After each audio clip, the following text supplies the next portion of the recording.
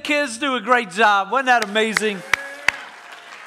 I was kind of hoping they were going to stay. It'd be a lot more fun with them in the room. I'm not saying that you're not fun. I'm just saying would have been a lot more fun with them in the room. Hey, if you have your Bible today, I'm going to ask that you take those out or turn those on. If you do not have a copy of God's Word, you can always download that from the Bible app. It is the #1 downloaded app in all of the world, and would encourage you to have that on your phone. But all the verses will also appear on the screen this morning.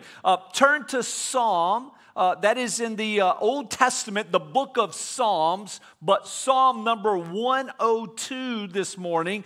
Psalm 102, verse 18. Here's what you are stepping into. Part 2 of this thought of how are you an ambassador at home?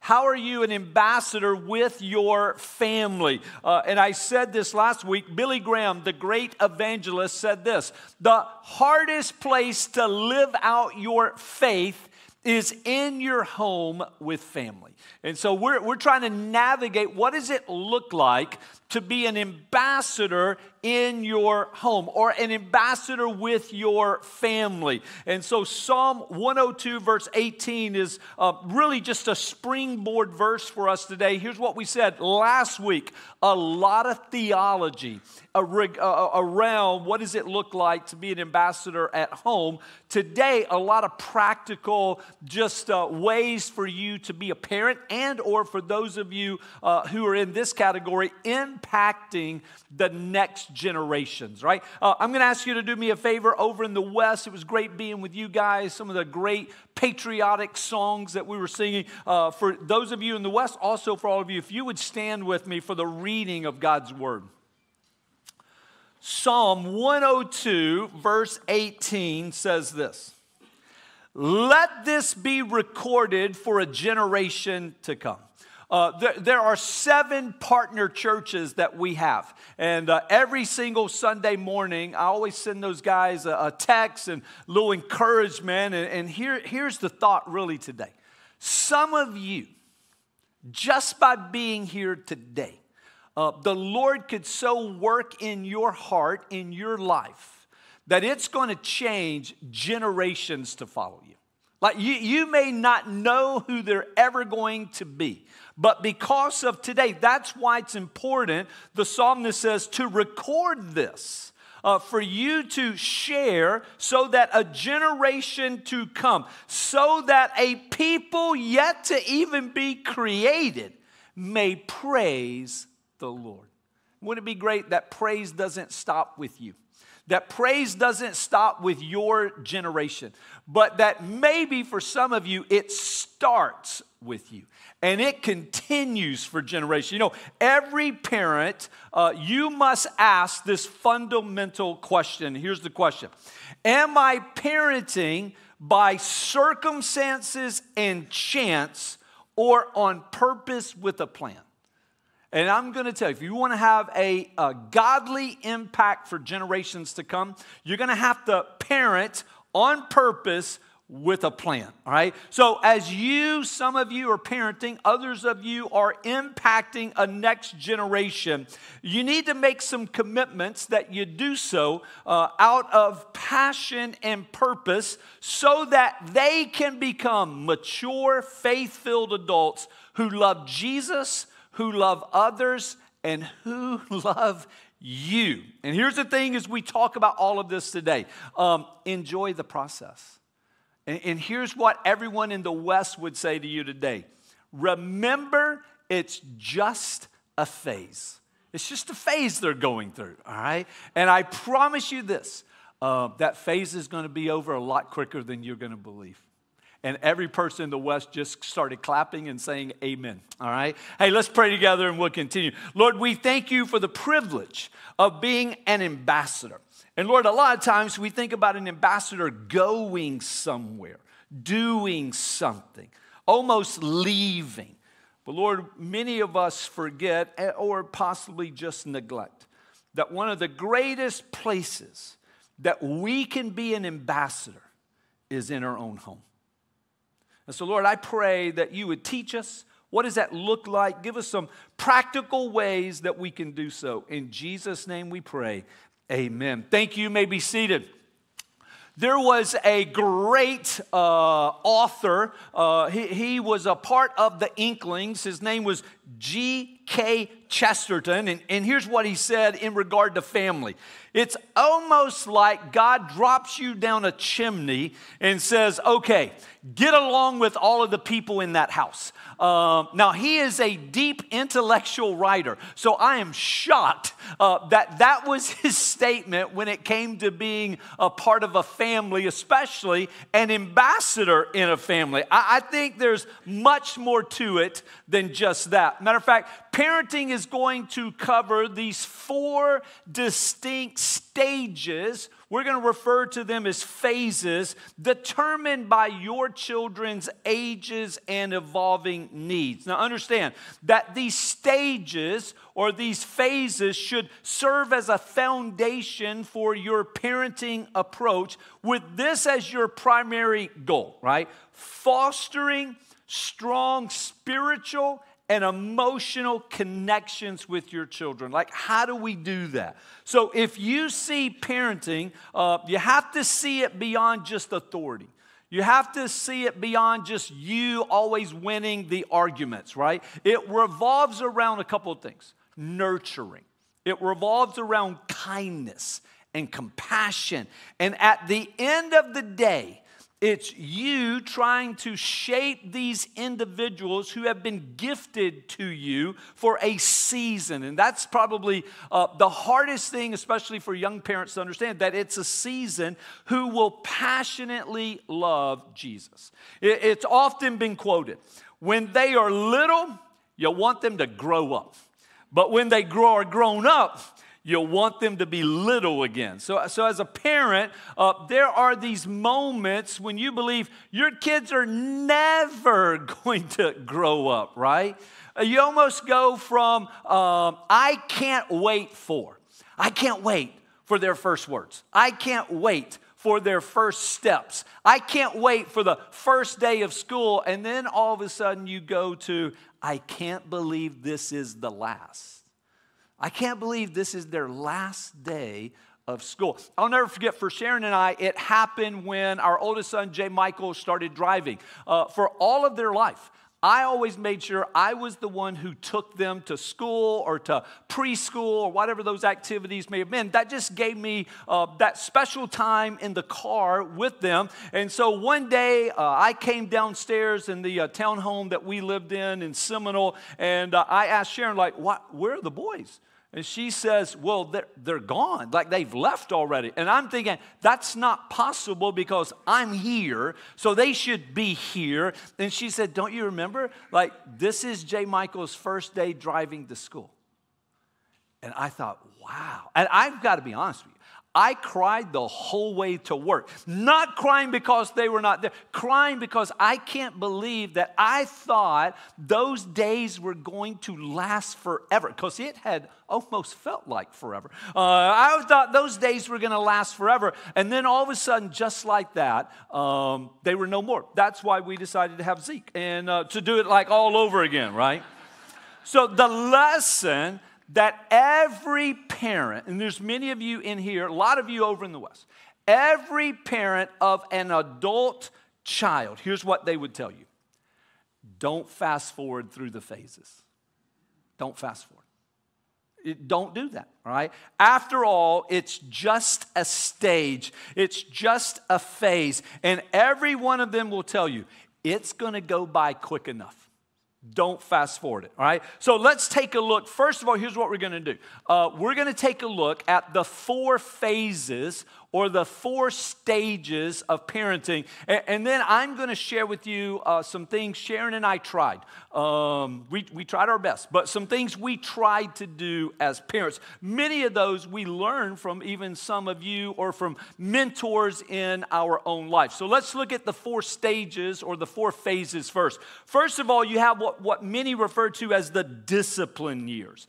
Ages 1 through 5, really. I call it the what years, because every question is, what is that? What is that? What? And you don't think you're ever going to stop answering, what is that? Now, a couple of things. It's motivated by safety. You are their protection. You are their provider. So you have to embrace their physical needs. Now, this is the phase where you do everything for them. You almost feel like you lose yourself a little bit because it seems like everything you do is about meeting their needs. And listen, it can be stressful for parents, especially if you are a first-time parent. This stage is mainly about strengthening your child's obedience muscles. And you have to somewhat do so with some consequences, right? It's these years that here's what's going to happen. All of a sudden, they're going to start running away from you. Right? Have you ever been to the International Mall? As you get older, you don't necessarily go there to shop. You just go there to watch, right? And it's great to see the first-time parents, and they take their son or daughter out of whatever that thing is they're traveling in. They used to just be a stroller, but man, they're so fancy today. It's amazing. And you take them out, and the first thing that child does is what? They want to run. And then you can hear, no, you got to come back. And you can tell, like, they don't know. Do I want to come back or do I want to just keep running? And what you're doing in those discipline years is teaching them it's always safe to come back. And look, that's not just for their physical needs. You're also teaching them a great spiritual lesson that God always welcomes us back. It's a great thing that you're teaching there. Now, although it may sometimes seem like a daunting and tiring phase, it's crucial to keep in mind the moments are going to pass swiftly, right? Again, another recognizable saying, the days are long, but the years are short. And parents, I would just remind you, you only have so many of those. You only have so many tooth fairies.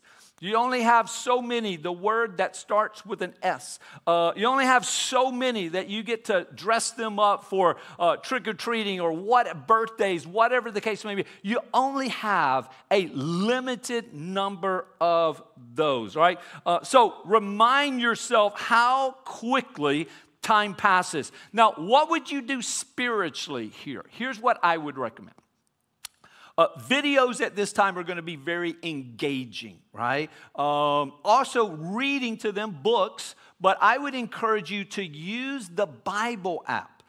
There is a kids version to the Bible app that is super engaging, especially for kids in this age. Also, our church has purchased for you, so you've purchased for us, Right Now Media. So you have full access to everything in Right Now Media. Right Now Media, in case you do not know, is basically the equivalent to a Christian Netflix. But you don't have to pay for it. We pay for it for you. If you don't have that, make sure you contact us, and we would love to make sure you have Right Now Media. All right, so we go from the discipline years, remember that's what, to the training years, ages 5 to 12. That is the why. So remember those first years, everything is what is that, right? Now you've got to answer, why do I have to do that? And so there's a change that takes place. This is motivated by fun, but you have to start engaging their interests. So as your child begins to enter into what we're going to call the training years or the Y years, right? They become more capable of understanding the reasons behind the rules. Now, it doesn't mean they like that, but they start to understand, unlike in the discipline years where they just don't know why that is a rule, okay? And remember, we said this last week. We want to say it again. Rules without relationship is going to equal rebellion, okay? Explaining the why behind the what is critical to helping them grasp the importance of making good choices and then turning those good choices into good habits. And here's the thing, parents, you can't just respond with, because I said so. Like, that's not good enough at this stage. You need to take the time to explain why you said so. Like why? Remember what the Bible says, thus saith the Lord, right? Well, why did the Lord say that? And the Bible tells us. And same thing behind because mom or dad said so. Why? What's the authority behind that? So it's okay to share that. In this phase, you're still micromanaging. Understand that, all right? Still micromanaging your child's life. You're giving direction. You're helping them make decisions for their safety. My favorite saying during this time is, no, but thank you for asking, right? That's my favorite. No, but thank you for asking. And now let me explain the reason behind the no. By the way, once you say no, a lot of times they're just going to tune you out to whatever that reason is, right? Because they just want to hear yes. The training year is going to be exceptionally challenging, especially when those of you in the room are dealing with a tween on the brink of adolescence, right? And you're like, what happened to my sweet little baby? What happened to our sweet son or daughter? And all of a sudden, hormones start to surge and your child begins to assert their individuality. But here's the key. Reflect on the choices that they make that reflect your affection. Like, what are those things that are dear to you? And it should be two things, your faith and your family, right? And so every time they make a good decision in regard to their faith or in regard to the family, always make sure you celebrate that. Many of you may recall several years ago, we had Bob Tebow come and share with us. Bob, obviously, Tim Tebow's father, and one of the things that Bob Tebow shared with us is this. They don't give any of their kids an allowance, right? Now, I would hope at this stage, at least Tim is giving his parents an allowance. Like, that would be nice. They're probably wanting that. But Mary said, we don't give our kids allowance. But here's what we do. If someone comes up to us and they share a story about one of our kids' faith, or they share a story about something that our kids did that is a part of our family, right? Like our family, that's what we stand for, helping someone or serving someone, then we would always give them money for that. And then, of course, the Tebows Bob mentioned with us that you got to catch on, because all of a sudden, you know, your son or daughter has the same people that they would send and go, hey, tell them this story, get some more money, we'll split it, right? Now, obviously, here's what he's saying. Like, you want to celebrate that. Celebrate other people bragging, seeing your kids living out their faith and or your family values. Spiritually, here's what I would recommend. Now you need to start leading in devotions. Like, don't allow somebody else to do so. Okay, that's, again, we talked about this last week, but that's not just the 1 week of VBS. Here's what I had all boys, and then we called it chapel. So I would come through, just like I would do in the big leagues. I would come through and go, hey guys, chapel in 5. We got chapel in 5 minutes. Now listen, one of our sons would say, yeah, not going to be able to make it. And I'm not like, where are you going? I know your schedule. Like, yeah, I'm not going to be able to make chapel. So you just need to understand, you've got to be consistent with it regardless, all right? And this is where maybe you're still using like the Bible app or another Devo, but I tell you, it's also great where you're sharing your own devotions with them, where you're showing them your soap for the day. And again, that doesn't have to be a sermon, right? Like, that can be a minute, 2 minutes, 3 minutes. But spiritually, you really need to be engaged with them. Number 3, we have what's called the coaching years. This isn't what, this isn't why, this is how. This is how. This is tough because it's motivated by acceptance. And you have to now start acknowledging their own personal journey, right? The coaching years are marked by your child's own growing independence, where they're starting to make their own friends. They're starting to select their own music. They're engaging in their own activities. Now, here's what's tough for parents. You don't get to play this game for them. You're the coach in this game. You don't get to play, You have to coach. You have to coach them to help them as they're navigating this phase. So here's what's paramount. Effective communication. But here's what's amazing. Now, it's been a long time since I was a youth pastor, right? So Michael would tell you. Here's what happens when you hit ages 12 to 18. The communication stops. They need you to communicate with them more now than ever. Here's the problem. Just like with you and your spouse, you have to find the right time, the best time to communicate, right? It's probably not going to be your best time. You got to find their best time. But communication becomes paramount in the coaching years. Engaging in open and even non-judgmental conversation, meaning this, you're not just there to give an answer. You're there to coach them, all right, to help them to find. So you're fostering an environment where your child feels comfortable sharing their thoughts and their experiences with you. By the way, if you have not done so already at this stage, it is so important that you're asking the 4H questions, okay? I would tell you start this a lot earlier, but if you have not started it, it's not too late to start it. We ask every married couple, like sometime throughout the day, to ask these questions to each other, but here's what I would ask you. Where do you want your kids to go for answers? Do you want them to go to YouTube, to Google, to their friends, or to you? Every parent I've ever asked that to has said, oh, I would like them to come to me. Well, if you're not setting a time now that they can come to you with their questions, when is that going to happen when they're in the coaching years? It's going to be tough. That doesn't mean you can't do it, okay? But you're going to have to start doing it now. And it may look something like this. Hey, I need to apologize to you.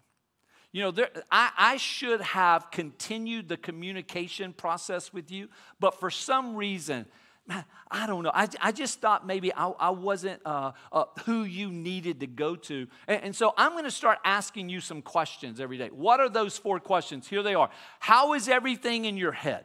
This is the intellectual question. Is there anything going on in the world that they have questions about, right? Now, if they have questions about the debate on Wednesday, I don't know who can answer those. But if they have questions about anything, this is intellectually. And here's what you have to do. You can't be sarcastic during that, and you can't put them down for whatever the question may be. So don't go, oh my gosh, you don't know the answer to that? Well, if you do that, guess what? They're not coming back to you the next time.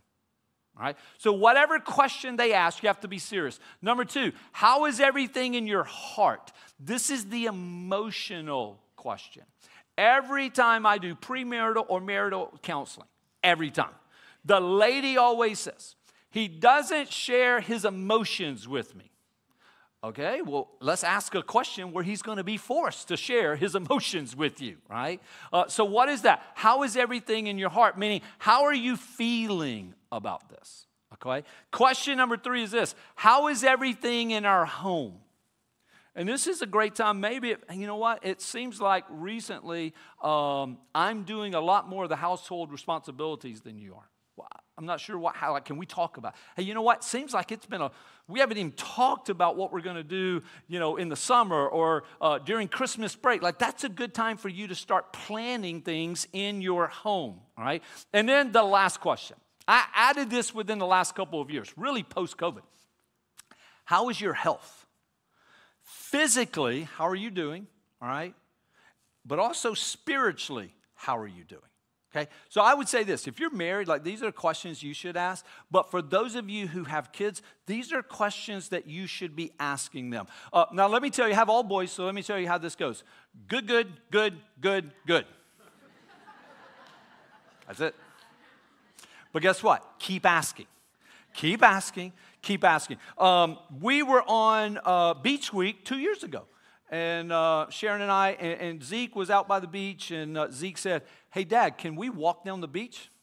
He's never in his life asked if we could go walking down the beach, right? I'm like, sure. And so we go walking down the beach, and all of a sudden he says, can you ask the questions? I'm like, what are you talking about? You know the questions. Can you ask? I can ask them to you, but could you ask the questions? I said, sure. How's everything in your head? Good. I'm not sure what we're doing. How's everything in your heart? Good. Again, not positive. No, I'm not saying it out loud, but inside I'm going, I'm not sure what we're doing right now. And then I say, how's everything in our home? And he stops.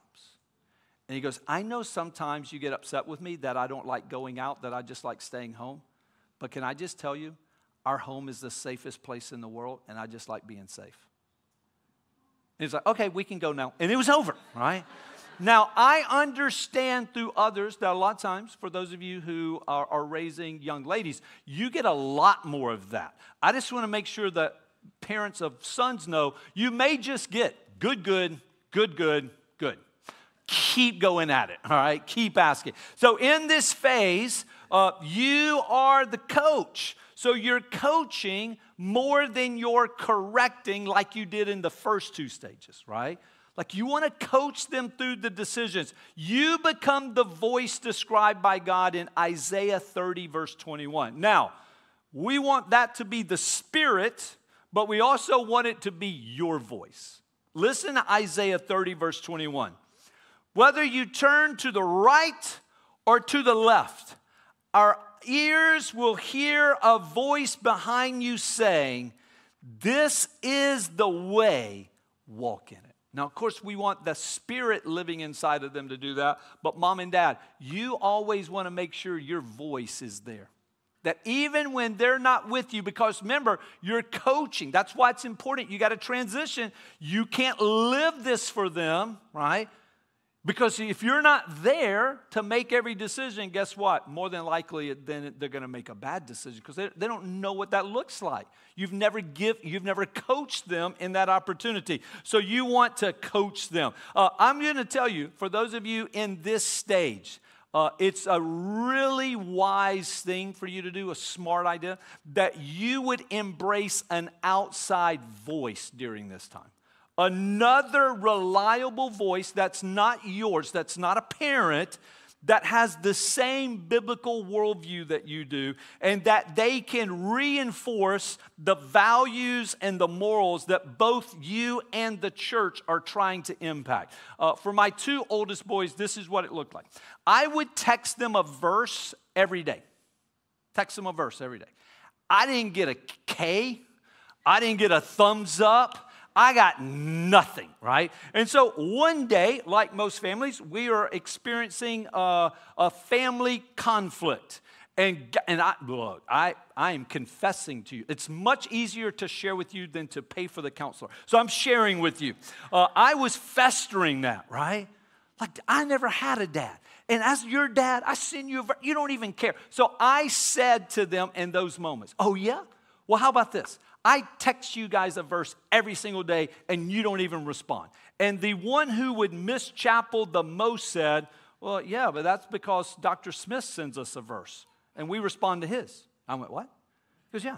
Every day, there was an ear doctor over in Pinellas County who went to church with us who had great influence not only on our two oldest sons, but about 7 or 8 of their friends. And so he had them all in a group text, and every morning he would send them a verse. And guess what? They would thumbs up it. They would like it. They would respond to it. Why? They just needed another voice. And that's okay. Because every person would tell you, you need more than one coach. Right? It's okay to have that. Then you move into the friendship years. I put this, win. That's the win, W-H-E-N. But I went, it's more like the win, W-I-N. When you get there, you win. It's motivated by freedom, but you're mobilizing their potential. This is going to set some of you free. You are responsible to them. You're responsible for providing for them, for protecting them, for training them, for raising them. But you're not always responsible for them. And sometimes, even though you may do everything right, but you're going to blame yourself for this, they could make decisions that are not right. And it's very difficult as a parent because you always think, did I do something wrong here? And you have to understand, you were responsible to them, but you're not always responsible for them. This phase is where you have to give them the keys. They're going to make decisions, and this is why it was so important that you coach them. because this is where you hope and trust and pray that the coaching pays off, right? But the ultimate goal of parenting is this: to transition them to adulthood, where it's really the friendship years that they own their own faith, they're living their own life, they have their own family, but they still want to spend time with you. And that's a pretty special place to be. So those are the 4 phases or stages of parenting. So real quickly, we want to look at, like, what are some things you can do? And especially for those of you maybe who do not have children, like, what are some things you can do, like Robert Smith did for that group of young men? Like, what are those things that you can do? Well, navigating the different stages and phases of parenting, from discipline to training to coaching to friendship, just understand, each stage is going to have challenges and joys, right? Challenges and celebrations. So remember, there's always time to invest. Even if you didn't get it right during the discipline stages or the training stages or possibly even during the coaching stages, there's always time for you to invest. Invest in the relationship. Here's what I would tell you. Cherish the small, insignificant moments. They become the lasting memories.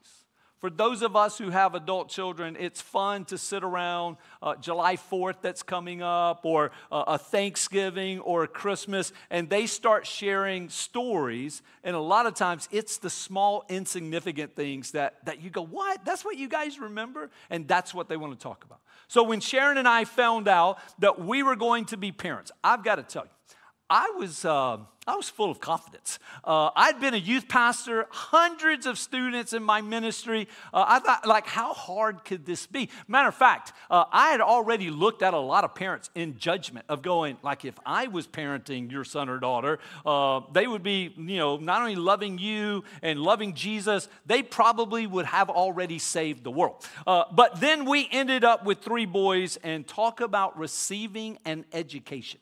But here's what I can tell you. God is gracious. That's for all the parents.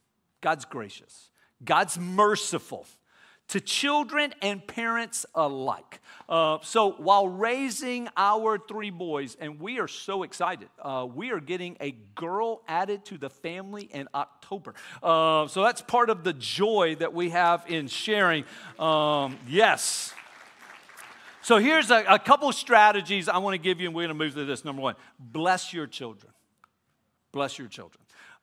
Kids love praise, and they especially love it from parents, right? Matter of fact, I'm convinced that not only do they love it, they crave it. So as they grow up, they tend to gravitate towards adults who verify them. So you be that adult for them.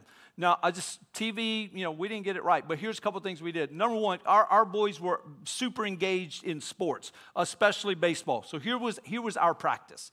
If the hat was on, we talked about baseball. If they took the hat off, we didn't talk baseball. Hat on, baseball. Hat off, we didn't talk about it. Now, in other sports and other activities, you got to figure out what does that look like for you, right? But here's what I would tell you. Praise them. Okay? They're looking for it. They're craving it. So for children, there's no substitute for receiving the benediction or the blessing from a mom or a dad, especially during those formative years. And I really, it's going to propel them. It will propel them to new heights spiritually, emotionally, intellectually, athletically, relationally, as they begin to see their image through the words that you speak, as opposed to other words they hear spoken or they read. Remember this, Luke 2:52. And Jesus grew in wisdom and stature and in favor with God and man. So here's how you bless them. Are they growing in those 4 areas? Are they growing intellectually in wisdom? Are they growing physically? Are they growing in favor with man? We would say socially. And then are they growing in favor with God? We would say spiritually. So those are the 4 areas where you want to have a goal for your children so that they can grow in those areas. What I would recommend there is that you're doing a weekly or monthly outing with your kids one-on-one, okay? Especially if you have boys, I would encourage mom at least once a month that you're taking them out. And for the men, for the dads, really, really encourage you to do a boys' night out or a date night with your daughter. Like, I'm just going to tell you, if they have never gone on a date and then you're going to send them out with some guy that you don't know, you're crazy. Like, they should have already been on like 1,000 dates before they go on that date. And as soon as they're on that date and that person isn't dating them the way dad dating them, it's time for her to call home, right? Because the date is over. So bless your children. Number 2, overcome negative family patterns. Look, this can be tough. For those of us who maybe grew up in a dysfunctional family, I want you to know, you can be a part of a transitional generation. And you can be the one who can overcome maybe mistakes of generations before you, and you can overcome possibly bad behavior from the past. And I would just say, be the cycle breaker. After all, we sing a song, Jesus is the chain breaker. And so allow the chain breaker to break the cycle in your family tree. But seriously, here's what I do want you to know. For some of you, you may have to get professional Christian counseling help for the hurts of your childhood. Like, we encourage you to do so. But here's the thing. Start today establishing healthy traditions and examples for your own children. Romans 5:20 says this, but where sin increased, grace increased all the more. And for some of you, you're going to have to say, God, I'm going to need more grace here because I didn't have a good picture here. So I'm going to need you to help me, show me, like, what does this look like? And therefore, create a grace-filled home. Grace and forgiveness, they shock us. They do. God forgave us while we were sinners. He shows grace and forgiveness to imperfect people. And then He continues to allow us to be used for His plans and purposes. So human nature is this. It is to prevent us from easily receiving or giving grace and forgiveness. Well, if I'm just super easy on them, then they're just going to run over me. And listen, no one is saying that you should be that parent. Trust me, we're going to get to that in just a second. But we do need to show grace. Like, we need to show forgiveness, and we need to show mercy. The greatest place for a child to learn grace and mercy, and the difference between the two, is in your home. And if they can learn that in your home, guess what? They're going to learn that with God. Because here's what we do. It's not fair, but we do this. All of us do this. We put human characteristics on a holy, divine God. Because that's how we saw mom do it. That's how we saw dad do it. So obviously, that's how God must do it. No, that's not how God does it. God is full of grace and mercy. And it has to be given and it has to be received. Remember what Matthew 6:14 and 15 says? For if you forgive other people when they sin against you, your heavenly Father will also forgive you. But if you do not forgive others their sins, your Father will not forgive you of your sins. So tweens and teens especially, man, they need a safe place. And I'm going to tell you this, 99 out of 100% of the times, that place is where grace and forgiveness and love abounds.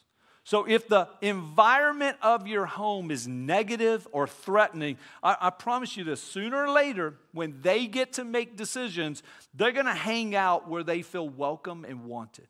So create an atmosphere in your home where love increases, where kindness is shown, and grace is experienced. Now, one thing I would share with you.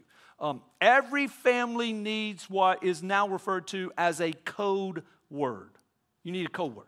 For if at any time, remember, especially in those coaching years, but if any time they feel unsafe, if they feel uncomfortable, or they just want to come home for whatever reason, there should be a word that only you and the family knows, that they're going to call you and say that, or they're going to text that to you, and then here's what you do. You become the bad person.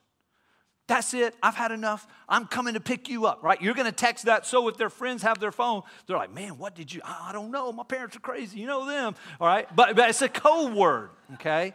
And you're helping them. And by the way, parents, you need to tell your sons and daughters, you can always blame me.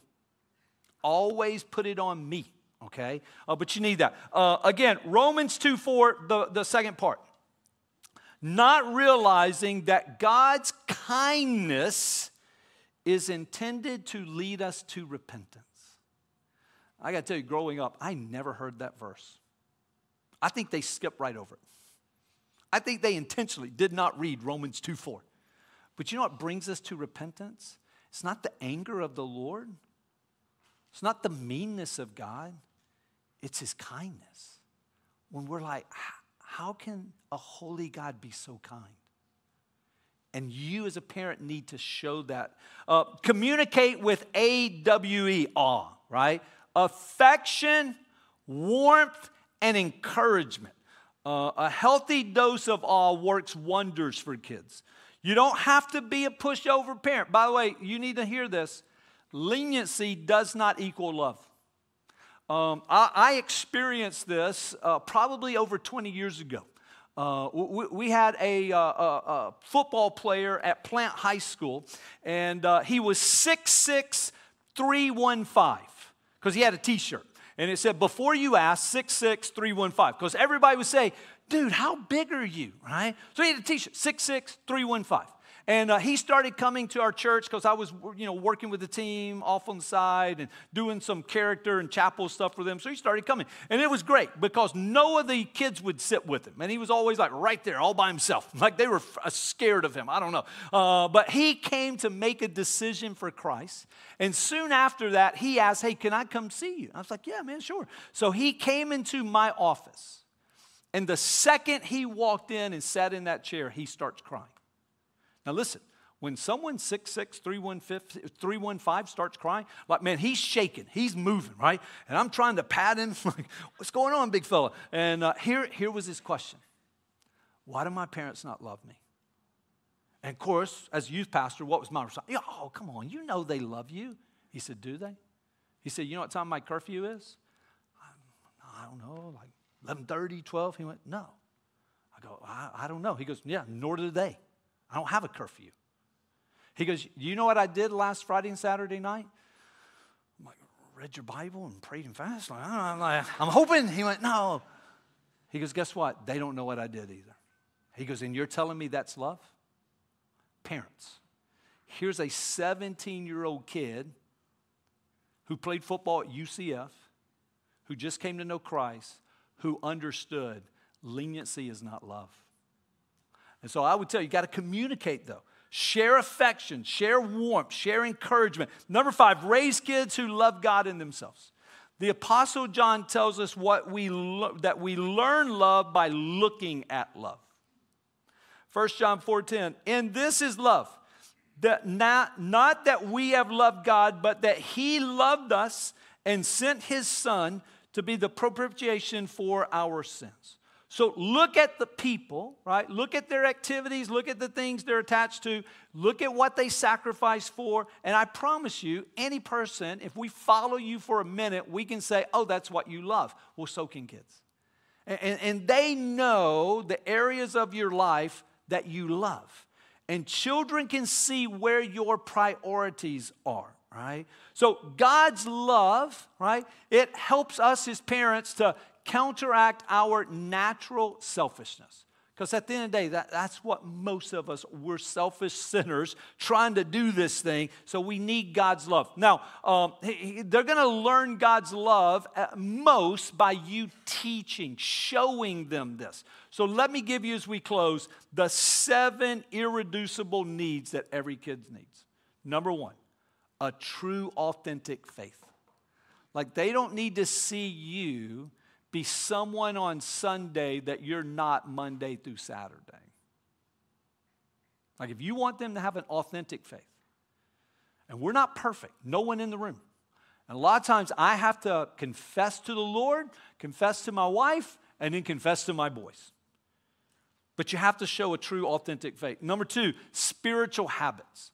You're going to instill them, but the best thing that can happen is them catching you worshiping. Catch you reading your Bible. Catch you praying. Number 3, healthy friendships. Relationships are going to greatly determine the quality and the direction of your kid's life. So it's important that you know who they are, right? Like that's your role, your responsibility, healthy friendships. Number 4, moral boundaries. God's boundaries are intended for their good, to help them, protect them, not to hurt or harm them. But you have to be the one to show, like, what are those moral boundaries? Number 5, wise choices. Now, we said wise choices, not right choices. There's a big difference between what's right and what's wrong. What's wise? Like, what's the wise thing for me to do here? Number 6, ultimate authority. You know, maximum freedom is found under God's authority. Like Jesus says, that if you know the truth, you will what? You're going to live this life of free. The truth sets you free. And then number 7, others first. Others first. Hey, I know the last 2 weeks has been a lot of information on parenting. But here's what I'm going to tell you. Regardless of what you've done so far, some of you, maybe you're like, man, you're doing it right. Some of you, you know, the last 2 weeks, you're like, why even try? Like, I'm so far behind. Can I just tell you, forget everything we've said in 2 weeks. And here's what I would tell you. Be there. Be there. Show up for them, starting today. 1988, an earthquake in what was then known as the Soviet Armenia. It took only 4 minutes to really flatten a nation. The official death toll was only 25,000, but most estimate it was far more than that. Here's how one author described a moving scene from this horrible disaster. Moments after the deadly tremor ceased, a father raced to an elementary school to save his son. When he arrived, he saw that the building had been leveled. So looking out at the mass of stones and rubble, he remembered a promise that he had made to his child. No matter what, I'll be here for you. Driven by his own promise, he found the area closest to his son's room, and he began to pull back the rocks. Other parents arrived, and they began sobbing for their children and saying, it's too late, it's too late. Even a police officer came up to him and said, you know that they're all dead. But the father refused. 1 hour turned to 8 hours. 8 hours to 16 hours. Then 32 hours. For 36 hours he dug. His hands were raw and his energy was gone, but he refused to quit. Finally, at the 38th hour, he pulled back a boulder and he heard his son's voice. He called his son, Armand, Armand, and a voice answered him, Dad, it's me. The boy then added these priceless words, Dad, I told the other kids not to worry. I told them that you promise, no matter what, I'll be there for you. Hey, Mom and Dad, no matter what, be there. Just be there. God, we thank you that you are a loving Heavenly Father who is always there for us. God, you even tell us that you'll never leave us nor forsake us. And Lord, there are many challenges in this thing we call life. God, probably none more greater than this area of parenting or trying to impact the next generation. Lord, there's so many things to learn. There's so many things to do. And God, half the time, because of guilt and shame, we feel like we don't get it right. God, I pray today that every mom, every dad, every adult impacting the generation behind them would just do this one thing. Just always show up. Always be there. Never miss the moment. God, we love you. God, thank you for the sacrificial love that you've shown us. In Jesus' name we pray. Amen.